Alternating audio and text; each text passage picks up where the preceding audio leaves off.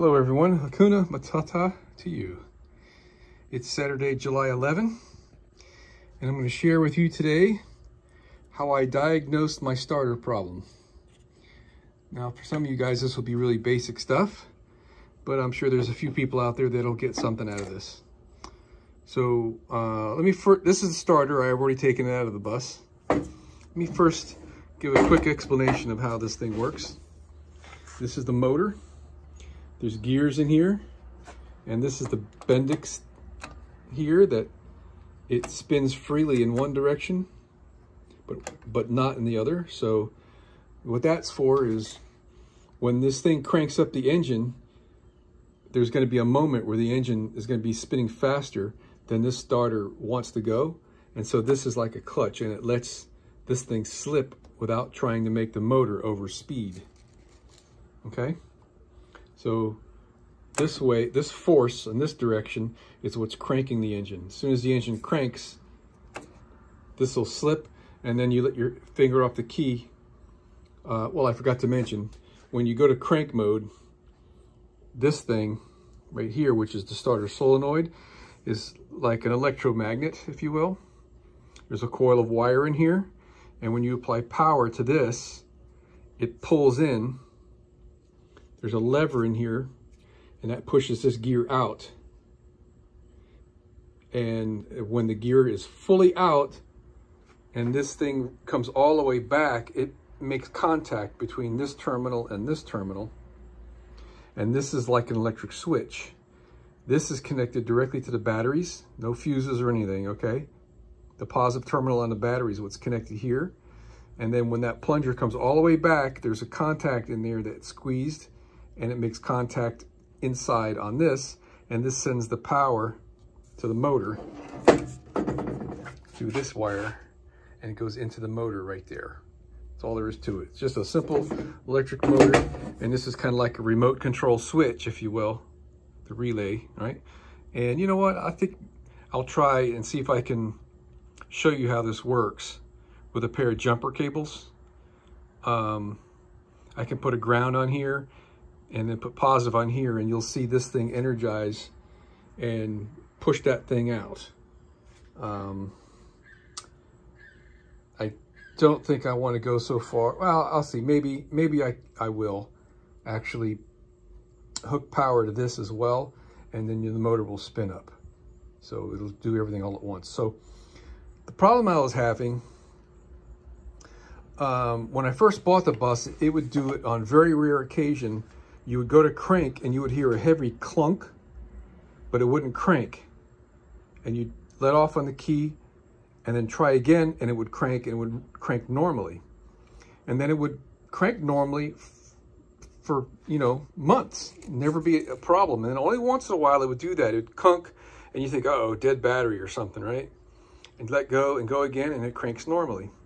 So I suspected that we had a faulty starter solenoid here, because the clunk was kind of a heavy clunk, and you can kind of, I mean, I recognize the sounds, so maybe I'm just being presumptuous here, but I could tell that the clunk sounded like the heavy weight of this gear clanking and engaging with the flywheel of the engine, okay? So I had been suspecting that sound represented that activity, and I had been suspecting the problem has been in here, and I've just been living with it. And as of late, we've got the bus. There you go. You guys have probably seen it before. Bus is in great shape on the outside. The insides are still pretty much gutted in there, but we've been using the bus on rare occasion to take a trip to Home Depot or something. You know, so if I need to get something large, I don't have to hook the trailer up behind my car. I'll just take the bus. And the other day we bought some furniture and just loaded it up in the bus because, right, it's empty in the back. You open the back door and you slide the stuff in. So anyway, as of late, the problem with this faulty starter solenoid, suspected, had gotten bad. It would be like 5 or 6 times, clock, clock, clock, clock, nothing until it cranked. So now I'm at the point where, you know what? I ain't getting stuck and paying a huge towing bill or trying to exercise my towing insurance.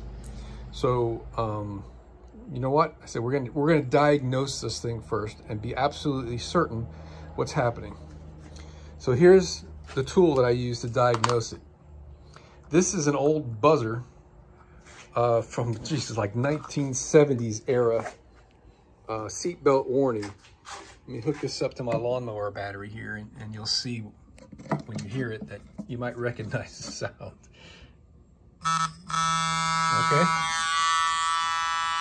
So you put power on those two outer terminals and you get a buzz, so to speak. And I also proved that if you reverse the polarity, it works in both directions. It's not an electronic buzzer, it's a mechanical buzzer. All right, so here's what we did. I took a long wire and I connected it to one of these alligator, or a different wire with an alligator clip. And then I hooked that to this terminal, like so. Well, I can't do that without really paying attention, all right? So it wasn't this exact wire, but for all intents and purposes, right? We hook one side of the buzzer to that terminal. Now this terminal doesn't get power until the starter motor gets power. So what I was trying to verify was that when this thing was going clunk and not cranking, was the starter solenoid actually working and the motor was faulty? Because maybe there's bad connection on the commutator in here, right? Or was it actually the starter solenoid? So inside the, I put a long wire here, not this one. And then inside the bus, I took this wire, and to make sure that I had my connection all good and everything, I hooked this to a positive and the buzzer would buzz. All right, so what was happening there, the positive power, however you want to think about which way electricity flows, okay? The positive power was going through this wire, going through this buzzer, going through the green wire, going into this terminal, and which is connected to this wire. Okay, connected to this wire and going into the motor. The wires the electricity was going through the motor and to the ground where this thing's bolted to the engine block, and that made the buzzer buzz. All right, you with me on that? The power was going from positive through this wire, through this wire, through the motor, and then to ground, and it buzzed. So what that did is it told me that my buzzer was connected and everything had a good connection in my buzzer circuit. So now we work this thing in the opposite direction, so to speak. I went in the cab of the vehicle. Oh, sorry, hold on. I connected this to ground. All right, so now the buzzer is not buzzing because it's a ground on this side of the buzzer and it's a ground through the motor. So there's a ground or a negative or a minus on both sides of this thing. It would be the same thing as hooking these two wires together on the same terminal. It was like doing nothing, more or less, okay, except for the resistance in the motor, which is really, we're not going to get into that. So then I hooked this wire to a ground, okay? So now my buzzer is looking for positive power on this green wire this time, okay? So positive, this will turn positive power from the battery through the solenoid when you go to crank. So I went to crank, and just the way all things go, the moment I cranked it, it worked. And the starter started to crank and the buzzer started to buzz. So then I just did it for a moment. And then I said, all right, well, let me hope that this thing's actually going to fail while I'm testing it. And lo and behold, the second, third, and like fourth time, when I hit the starter, it went clunk and it did not crank and I did not hear the buzzer. So that means this thing was actually moving, engaging the gear, but no electrical power was going through here. So now the real fix for this would be just replace this solenoid. I checked it. I did a search for this Series 29 MT Delco Remy clockwise rotation 12-volt starter, and I found somewhere with a, this is the part number of the starter. I verified that by doing searches. And then I landed on the Delco Remy website, and it identified the proper solenoid for me and gave me a number that looked something like this for the solenoid. Then I did a Google search for that part number, and I found it on a few different places, and Amazon is one of them, and there's one seller with Prime shipping. So if there's nothing right about it, or something's wrong with it rather, I can send it back for free. So now that I know I can get the part, and it's easy to get, I'm going to rebuild the starter. First thing I'm going to do, I'm going to see if I can take this solenoid apart. I know I can remove the solenoid from the starter, but I don't know that I can pull the back cap off.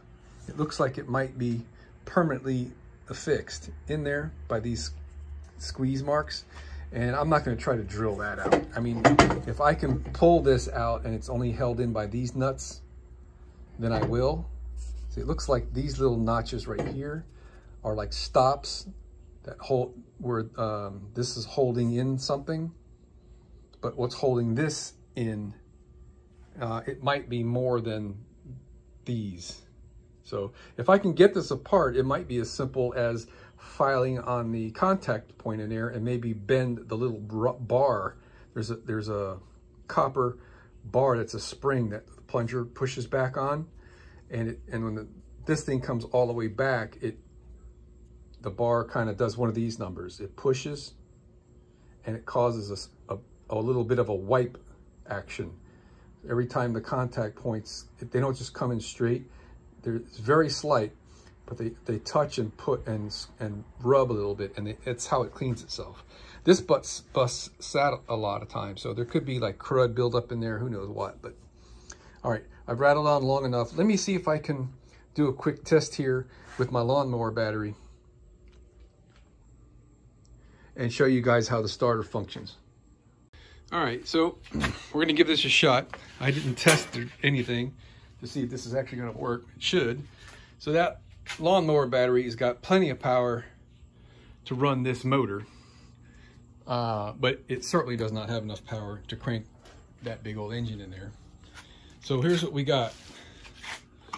We've got the jumper cables hooked to the starter. I put the starter in the vise so I don't have to worry about this thing jumping around when it starts to move. I've got my positive, hooked on here, and that ought to be a good enough connection. And we're not shorting out on anything. There's a little piece of plastic right here. So let's test our buzzer. So we're going to hook the buzzer to ground right here. And we can take this green wire and touch it to positive. It's just on the stud here. So we got a good connection from this to the stud, and we know the ground is good and everything. So I'm going to hook this on here. And the reason why it's not buzzing now is because this solenoid has not pulled in. So yeah, let me tell you, show you what I did on the other test. You remember I said I hooked this up first, and then I hooked this to positive? So what's happening right here, just like I said before,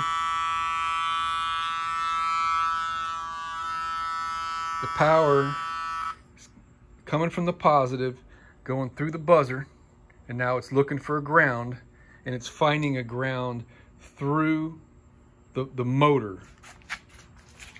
It's not going into the solenoid. It's going right through that wire into the motor, through the brushes on the motor, on the commutator, in one brush and then out the other brush, and the other brush has got an internal ground on here, okay? So that's what I did to test that the circuit from this stud all the way through here was good. So now we're gonna put this back on the ground. All right, if I can just Find a good ground. I guess it was good enough where it was. I don't want it falling off. Hold on a second. All right, there we go.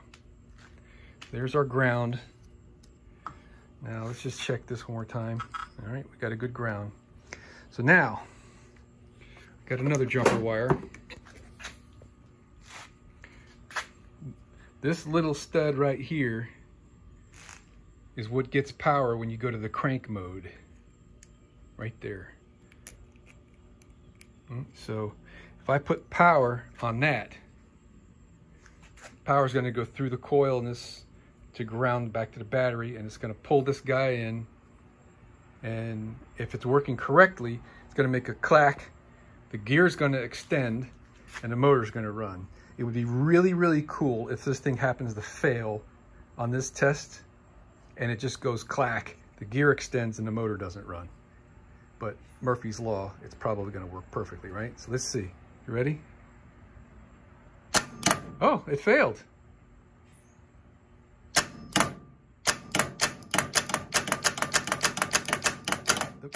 There it goes. You see? The motor should run every time.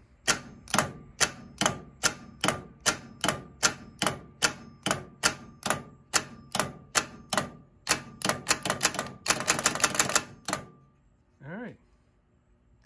So maybe I saw some little sparking over here. Maybe that is got something to do with it. Okay, so this has failed internally. It's not making the electrical connection. We would hear the buzzer buzz, and it's not buzzing. I don't even remember. I got so kind of tied up in what I'm doing here. Did it buzz the one time it did run?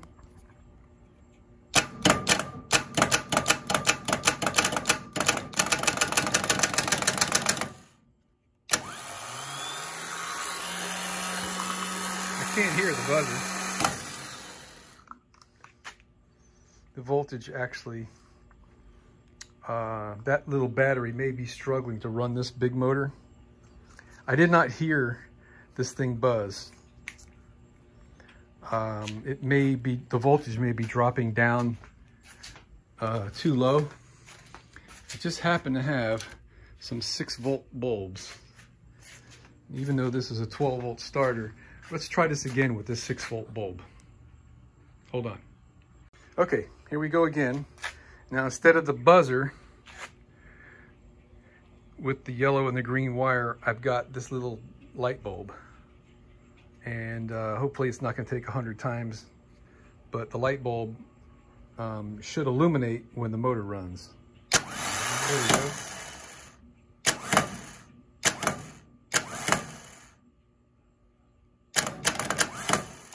Okay, now it's not going to fail. I did nothing here except disconnect the buzzer and hook the light bulb up. So it's a temperamental. There it is. It's extended the gear. The motor should be running.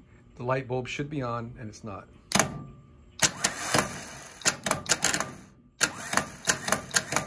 Okay, there's not a doubt in my mind, and yours too, hopefully, that this starter solenoid is faulty. All right. So that's a success. We know for certain that we need a monkey with this thing. Let me unhook my battery before I make some smoke. There you go.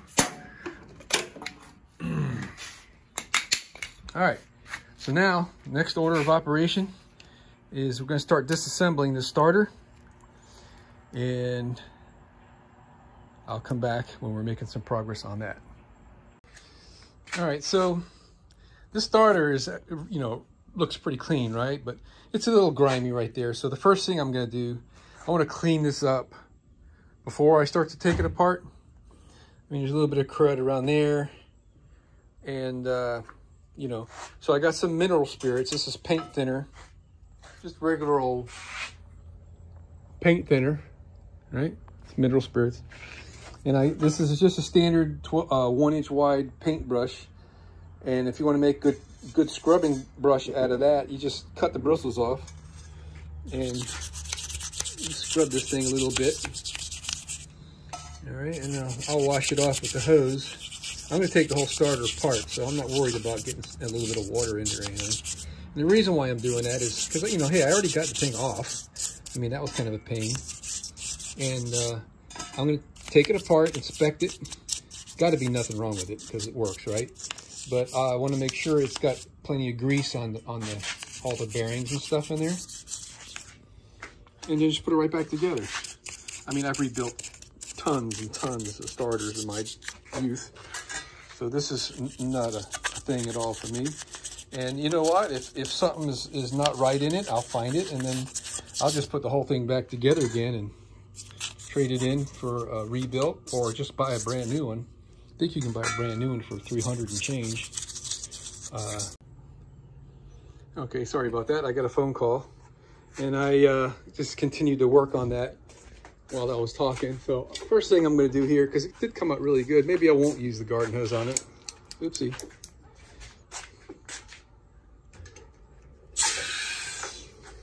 Switch is on. It's just blow it there.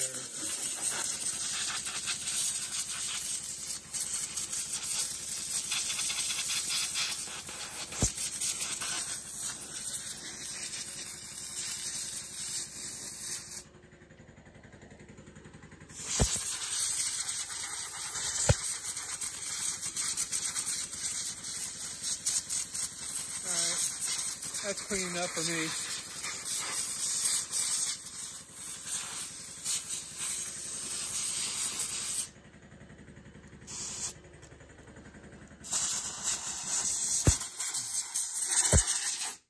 All right, wonderful. All right, so now we'll take this nut off, pull this wire out of the way, take these two screws out, and see if we can pull this guy out. If it doesn't, I think what it does, it just kind of comes out of a groove. There's like a button at the end of the rod there. So let me get into that and I'll be right back. All right, so we got this guy off. Something you need to know too, these are brass. So you gotta be careful when you tighten these, even though this is like a 3/8 diameter, and that's like an 8mm or like a 5/16 diameter. You gotta be careful that you don't over tighten those things and break them. So let's see if we're gonna be able to do this one-handed here.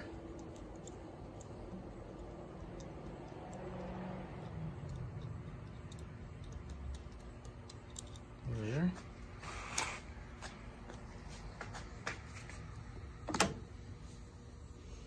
Here's a little gasket. See if we can pull this thing out of its slot. I don't know exactly how it's configured in there. We may have to take the starter apart in order to get this out. Let me play with it some. All right, let me let you know what I'm doing here. I put a screw back in this just to hold this thing so we don't like drop parts on the ground. I flipped this up and I clamped it in the vise this way. And I took out these two long bolts. And I'm not going to pull this cap off because this is where the brushes are underneath here, and they're going to snap shut, and I just don't want to dork around with that. I want to be easy on that. I'm going to turn this thing over and pull the nose off if I can. And I guess it really doesn't matter which end I take off. I'm still going to have to pull this cap off anyway. All right, let's just do it. Let's see if it'll... All right, the motor's lifting. Okay, all right, cool. It's separated from the gear cluster. There's a little gasket O-ring looking thing right there. Let me just set this down carefully. All right.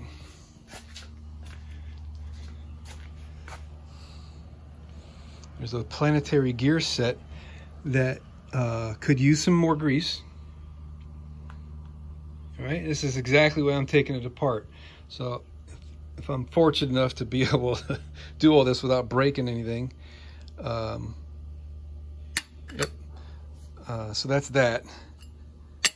Probably we can pull this little rubber piece out, and that'll help us to take this out, and all the drive and all that. I should be able to get this out of there, because I'm pretty sure it all comes out of that end. Might have to take a screw off the end here, I'm not sure.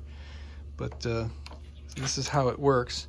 When the motor spins, it causes this thing to spin, these planetary gears like that, and these pins transfer rotational force onto the carrier down there, way down in there, and that is what's driving the gear down here. Pretty cool. So I think that's like a 2-to-1 reduction. I don't know for sure, but all right. So let's take a look at this. I'm glad the motor didn't come apart. Hopefully the mineral spirits didn't harm this little O-ring. Okay, so we're going to thoroughly go through this. Now, if you guys want to know more about how these things work, this is the rotor, if you will, or the armature. And electrical power, high current flows through these wires, which are the windings on the armature. And they're hooked in a, I don't know exactly how to explain how these are hooked up to the commutator down there, but we'll see that in a little bit. But each one of these goes to opposite sides of the commutator. And there's like a twist in how the wires are in this armature. The commutator is where the brushes rub on the electrical contacts of these wires. So the high power from the battery goes through the brushes, goes through these wires, out the other brush and to the ground, sort of.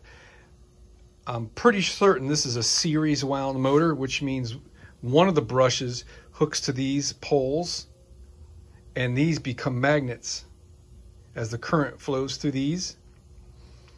So the power really runs, we'll see in a minute that this is a series wound or a parallel wound motor. Power runs through this, through a brush, through these windings, through the other brush, through these windings, and then the ground. All right. Ooh, look at this little pin right here. Glad I didn't lose that. Little alignment pin. I'm going to set it right there for now. All right. So let's see if we can take some more of this apart. Okay, check this out. These are just sitting there, and they're being held in place just by the mere fact that they're there. And this guy, you see that line right there? This presses up against these heads right here, these pins, and keeps that assembly down in there when this is installed, however direction this thing goes. I guess, oh, that's what it is. When this is bolted in place, that rubber is getting squeezed down, all right? So this is what holds those little guys. Now check out how cool those little gears are in there. They got needle bearings. They're not bushings in there, they're needle bearings. Look at that.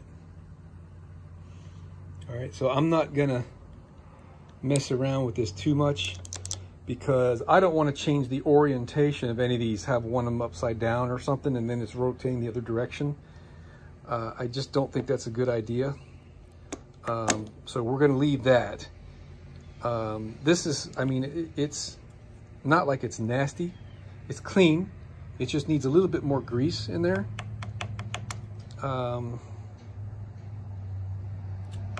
So something I learned about lubrication. There's different types of grease, what their base is, the liquid part. There's like paraffins, waxes, soaps, and all kinds of stuff that they use to make up grease, graphites, and all kinds of different kinds of grease. I don't know what kind of grease this is. I would guess it's just like wheel bearing grease, plain old grease. So that's what I'm going to go with. But I kind of don't want to mix my grease with this grease. You know, it's kind of splitting hairs, but maybe I will take this completely apart and completely degrease it and put fresh grease in the whole thing. I do want to get this apart. So I'll show you what I found. If I can do this without dumping it on the ground here. There's a little snap ring in there on that nose piece that if you, I don't want to let go of this thing. You come over to the table saw.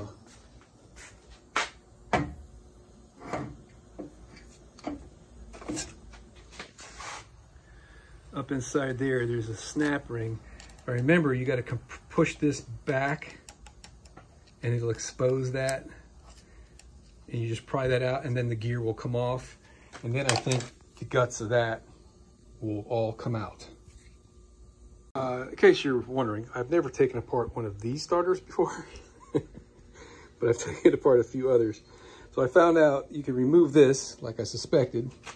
I'll clean that later. And there's a spring in there. And now maybe I can get this thing out. So let me try that for a while. Okay, we got it. There's a little fork, right? And you just have to get the thing out from around it. And this is the end of the plunger. Okay, that is what goes around that. Let me show you. I don't think anything will fall out here. So you just have to kind of wiggle it around and get it. Well, I need 2 hands to do it, okay? Sorry. But that's how it goes. All right. I think I may not be able to disassemble this without making a special tool or something, because I can't get that snap ring off the nose, at least cursory looking at it. I really do want to get this thing re-greased up in the bearings in there, because there's one more bearing in here, bushing bearing, that this is riding on. I mean, it doesn't feel like it's worn or anything, but it would make me feel good if I could re-grease it. So this is the part I got to replace or fix. So we're going to try to fix it before I buy a new one. I'm going to clean the grease off and start taking these screws off the back and see if I can get the electrical switch part removed from this without destroying it completely. And I'll come right back to you. All right, it's not coming apart willingly. What I could tell you is that these are not nuts on here. This is a bolt. On both sides, it's a bolt. So I'm pretty sure that, where'd you go? Here it is. I lifted this little tang up and you can see that the thread stops short of that hex. So what I'm getting ready to tell you is I'm pretty sure, since you've got to tighten a nut on this to connect, this one connects to the starter motor and this one connects to the battery cable. These are made to where they won't turn. That in this plastic, there's probably like a big square piece or something in there. And then there's a nut on this side.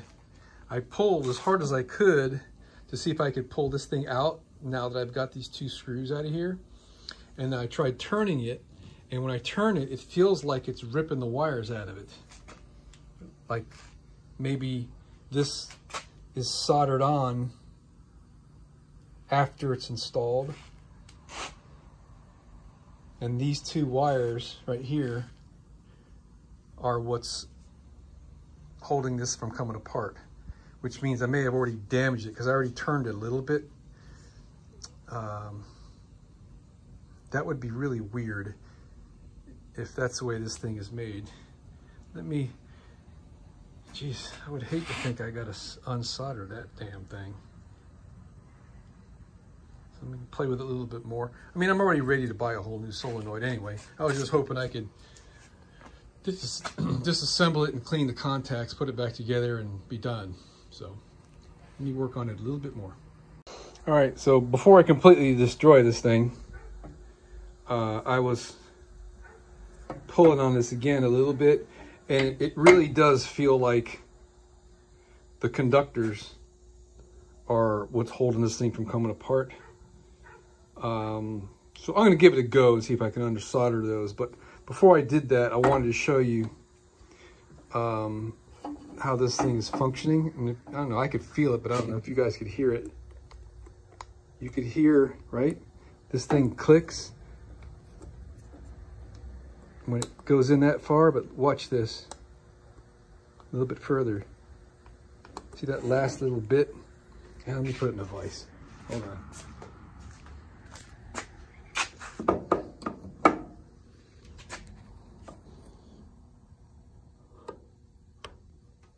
That last, that's where, right from there to there, that's where the electrical contacts do their thing in the back of this. Okay, I was right. You have to unsolder this thing to take it apart. So there's the two wires that make up the electromagnet. It's the coil down up in there. All right. And you can see this thing here is all like fried over there. So evidently, I think what's happened is this thing kind of like works its way around. It's probably designed to where this thing rotates every time you use it. And it'd be fine when it was in this spot, but then when it worked its way around to that spot right there, then it wasn't doing its thing, making a good contact. And there's the 2 points that it touches on. It ain't much. You see that little contact point right there? And that one is a little bit corroded looking. Now, if I was stranded somewhere, I'd clean this off. And I'd put it back together. Let's see if I can do something here. Okay, I can. So hold on. Okay, I'm gonna see if I can do this with one hand now. Remember when I was showing you earlier how I was depressing this thing in and then there was a little bit extra, and that little extra was where the electrical contacts were doing their thing? Well, I gotta take back what I said on how this thing is designed. Ones I've seen before, it's just a bent piece of metal that you make break a contact. All right, this thing's a circular ring, and that last little bit of spring movement was this right here. This has its own spring right there. So you know for sure this was getting pressed firmly by how I was showing you. The electromagnet is pulling that thing in really hard, and you know it's actually making contact, but all this is like ate up here. So I mean, I could probably buff that clean. I mean, I can actually feel there's like a low spot right there. These are little tits here are a little bit higher. But for 50 bucks to buy another one of these, I'm just buying another one, guys. All right. But I did my Boy Scout best to see if I could fix that. I can't, to my satisfaction. Also, there's a little rubber seal on this thing right here. That's kind of, it's had it, right? It's split right there. Right, so, I mean, if I did put this back together, I'd have to glue this thing in there with RTV, and this is broke. And that's just from, I don't know, it's nothing I did, I'm certain of it. I mean, if I had to, I could put this back together without this piece or super glue this back in there. Like back in the old days when I was poor, young, dumb, and full of fun and other things, I would just clean this up and put it back together. But I can afford 50 bucks, and I don't want to have to pay $1,000 or upwards there to get this beast towed, all because of me trying to save 50 bucks. So we're replacing the solenoid, and yeah, there you go. I'm still going to try to take this motor apart, pull the back cap off, or pull the rotor out of it, and see. I'm not really certain what the right order of operation is to disassemble this without breaking anything. Probably gonna have to take those screws off the back as part of it, but I want to make sure I get that back bearing lubed. And yeah, I guess what I'll do,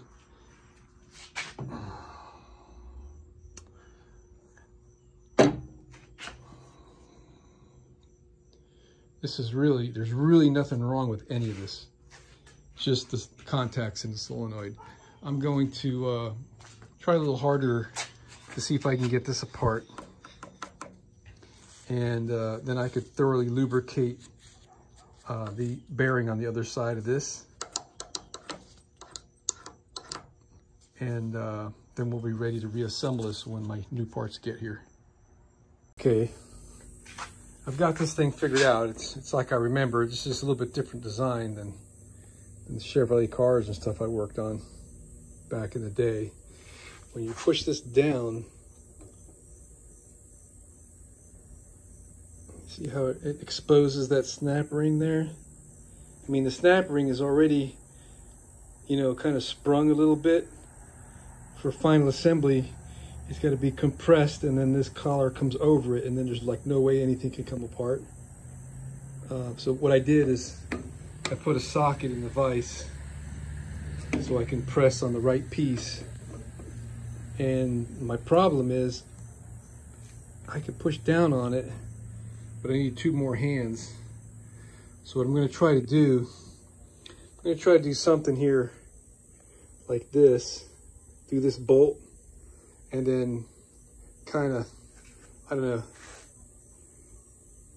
well, it's not pushing down on that actually. I need to make something that goes around this and push down on the gear. Okay, so I got this piece of aluminum. I was thinking about drilling a hole this size and then put a couple holes out here somewhere where I can, I don't know, ratchet strap or just pieces of threaded rod or something, so I can pull down on this, pop that little snap ring out of here, then I can take this gear out, then I can get the guts out the other side, fully clean and fully grease this thing and put it back together. That's the only thing that's holding me up. I'm sure there's a really great special tool that the Delco Remy guys have, but that I don't. So we're gonna do this the hard way. Got it. So there's the little snap ring, all right? And that goes inside that little groove you see there when this is depressed in. All right, so we could take these pieces off. One, and there's the gear, it's on a spline. And there's the spring that I'm pushing against to do that operation. All right, I already had this off. So what's back there, it's not a bushing, it's what I'd hoped it would be, a ball bearing. It's a regular 6204 or something, ball bearing. All right, and you can see a little bit of grease has been slung out from this mechanism. Okay, so I can clean this and repack that bearing, or not repack that bearing. I'm looking at, there's a seal. Looks like there's a seal right there. Maybe. Kind of hard to tell. I'll have to clean that up. Okay. So, all right, so here's, well, there's the fork. I would have liked to have not have fallen off.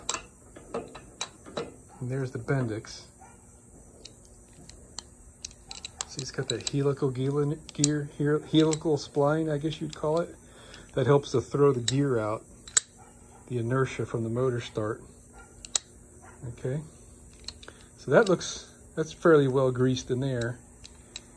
And it does look like wheel bearing grease.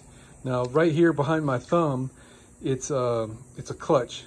You can call it a sprag clutch, but there's pins in it. I'm not going to take that apart.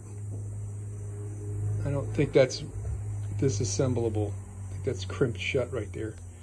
So what's inside that is rollers that there's going to be, let's say there's 4 of them. They're angled slots. Okay, and there's a roller in the slot with a spring pushing the roller up against another part. So when you rotate that way, for example, the roller just slips. But when you rotate the other way, it locks, or whatever, one way or the other. And so it acts like a one-way clutch. And it seems to be working fine. I know you heard when those go bad, you can hear someone when they're cranking their car. They'll crank and it like sounds like gears grinding and clacking and all that. Sometimes it's that thing slipping. Sometimes you'll hear it just like spin and then grab. I mean, that doesn't work kind of shit when those things go bad, but all this is looking good, so I'm happy about that. I mean, it's like brand new, really. Let me clean up that. And I'm just gonna wipe that clean with a mineral spirits towel. And yeah, that's a rubber seal in there. So I'm gonna be really careful not to dork that up. Probably just gonna, that bearing, you can see it's staked. 1, 2, 3, 4, 5, those 6 points. When they installed that bearing, they took something and it kind of bends the edges of the metal down so that bearing can't come out on its own. You can press it out, but then you got to restake it in different places because the aluminum will crack. Probably the best thing to do is to not even mess with that bearing. It's just to wipe this out, wipe this off, grease it up, put all those things back, and wait for the new part to get here. I sure am glad I took the initiative to take this part out. This thing is needing some love, man. Look how nasty that looks. So let's see what kind of motor this is. Okay, there's 4 brushes. All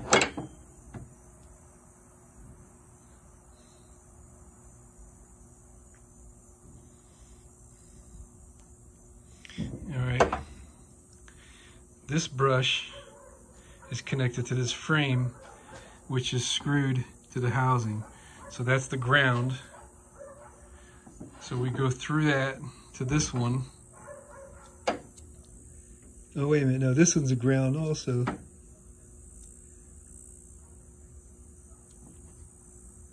Yeah, there's 2 ground brushes. Sorry. All right. That one and that one is ground. So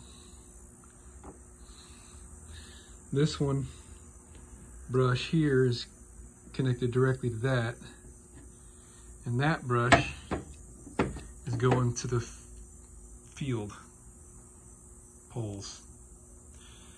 So it is a series wound motor. Or is that series? I don't know. I'd have to think about that, but all right, I'm not gonna mess with this. I mean, the commutator is that thing down in there with the segments, and that looks good enough to not mess with. I mean, it wouldn't hurt to hit it with some emery paper, but to do that, I gotta take out all the brushes. I don't think I want to mess with it, but I do want to closely examine that bearing. I can clean this out. The seal is okay. All right, so I got this guy cleaned up. That was a lot of nasty stuff there. It's probably residue from the brushes. This bearing is sealed. And it looks like it's in good shape. What is that, a 6200 or something? All right, I mean, it's smooth. All right, so I'm not gonna mess with that. I'm not gonna mess with the commutator. I made a mistake. When I took this apart, I should have put witness marks, a scratch or a pin mark with a Sharpie, so I know which way it goes back together. I kind of goofed. This can go in 2 positions, this cover can. And what the difference is, I don't know about internally, I don't think there's any difference, but there's these, there's these 3 notches here that are apparently drains. So this thing, if any water gets in it, it can drain out the bottom. So I need to make sure that's the bottom. When this gasket is in there, it'll seal all the way around, but those drains are little open channels. So I got to figure that out. Yeah, which won't be hard. I mean, I got this red paint. So, I mean, one side's got paint on it and the other side doesn't. So that might be all I need. I'm gonna put this thing together. I got this all cleaned up, nice, and I pretty much just wiped it out.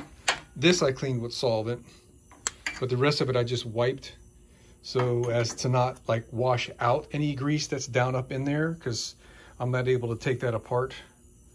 There is a snap ring on this. And I think if we took that snap ring off, this bell will slide down enough and it might expose something else. I don't know. But I'm not going to take it any further apart than that because all I did want to do was clean the grease, right? So all this is ready to go. I'm going to pack some grease into this rubber seal and start putting this jewel back together. All right, look how nice and pretty that is. All clean, freshly greased, nice and tight. Okay, took my wife and I like a half an hour to get that snap ring out and then another half an hour to put it back in. And we joked about, boy, I sure hope we didn't leave any parts out. I left the part out. Damn it. All right, Jesus, it's after 10 o'clock at night. So I just couldn't do this by myself again and didn't want to call the wife because it was too hard. So I made this like I should have done in the first place. And I just finished. Get this off. There, it's in. Finally. Now we can get back to putting this thing together. So there are some witness marks that occurred just from natural stuff. I don't know if you can see right there, there's 3 little rust marks. So we know where those go.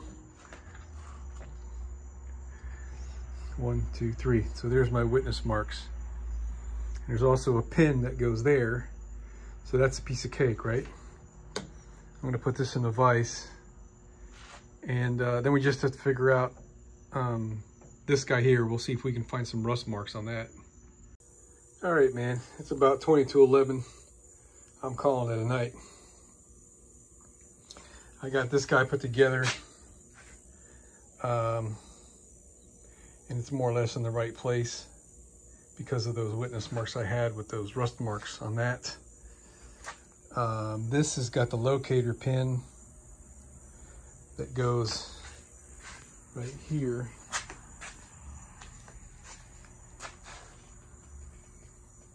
All right, so that's in place.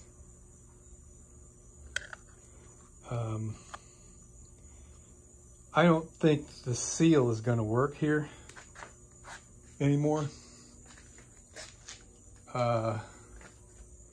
because it's stretched out. And I don't I just don't know if I'm going to be able to make that thing work. I don't even know where it goes. Inside or on the surface. I think, yeah, it goes on the surface there. So there's a very strong likelihood that this gasket here, this O-ring, is a waste of time.